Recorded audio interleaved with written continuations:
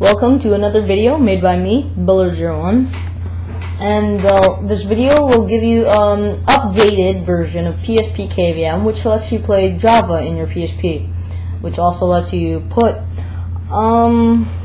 different internet browsers, which I suggest Opera Mini browser.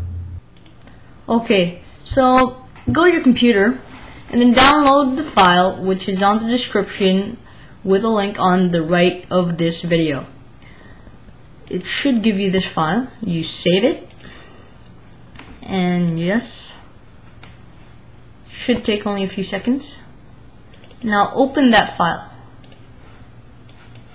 Go back to where you downloaded it, and then right click on the file, which is PSPkvm-bin-0.4.2.oe.all-in-one. Now you right click on that file and then you click extract all. This may take a while because it is a very fragmented file. It has lots of small files, but it's still quite fragmented. Extract. Once you've extracted the file, it should look like this. This does not have the zipper on the folder like it did in here. You should have this one. This one does not have it. Okay? Double click on that file, and then you right click and then copy. Now you go to your PSP and put in the USB. Put in the USB here, right here. And then go into USB connection, USB mode. Once you're in USB mode, here in Vista it should show you this for the options. Go to Open Folder and View Files, and then go to PSP,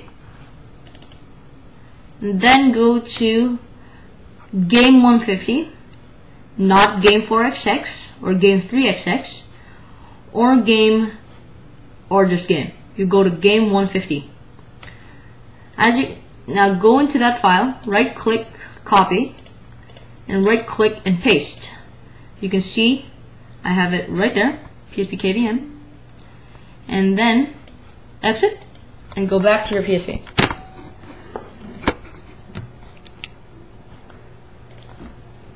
Now you reset your PSP. Go to reboot the system, or you press select and press reset device, and then hold R while it's turning on. This should bring you to the recovery menu, and then you go down to configuration. You see there, configuration, and go all the way down to Game Folder Homebrew. You put that to the 1.50 kernel for it to work. Go back and press exit. Exit recovery mode. PlayStation Portable. Then go down, and you should see PSPkvm right there.